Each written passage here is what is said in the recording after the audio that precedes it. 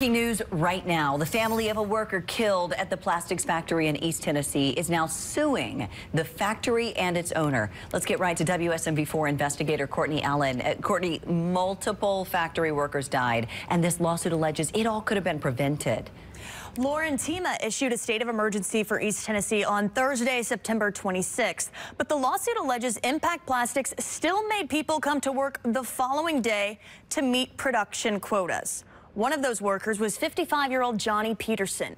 As flooding from Hurricane Helene hit the factory, the lawsuit says he and several other employees asked to leave work, but they were not given permission to. Instead, the lawsuit says management only instructed them to move cars to higher ground. As employees made their way out of the factory, they were met with a parking lot full of water.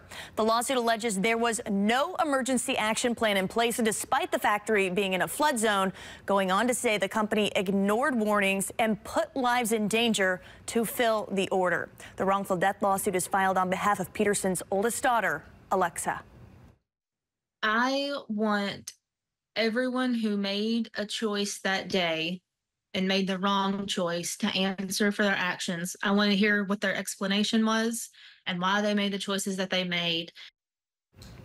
We reached out to the attorneys representing both Impact Plastics and its founder, Gerald O'Connor, for comment. We have not heard back. If we do, you'll see their response on our WSMV4 app. Tracy? All right, Courtney Allen, thank you. Right now